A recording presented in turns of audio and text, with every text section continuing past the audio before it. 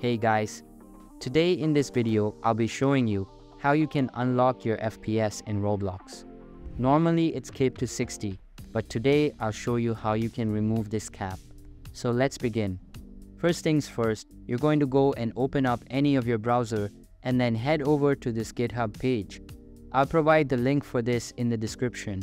And once you're here, simply copy the code by clicking this button right here. And now we have to create a JSON file. First go and create a text document and name this doc same as the name written for the title on the website. So it's right here, you can see client app settings.json.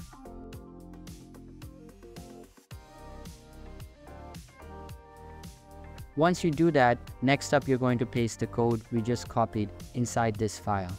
Now if you look at the first line, you can see where this target is. So you can increase this a bit more if you have a decent performance PC, or you can leave it as it is. Once you're done, just go ahead and save the file. Next up, you're going to go to your search bar and search for Roblox. Open up the file location by clicking this button right here.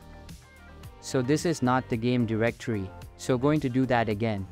Once you're in the right folder where your game is installed, here we have to create a folder named client settings. And then we're going to just paste the file inside it. And you're done. Now in case if your game is running in the background, make sure to close and relaunch it.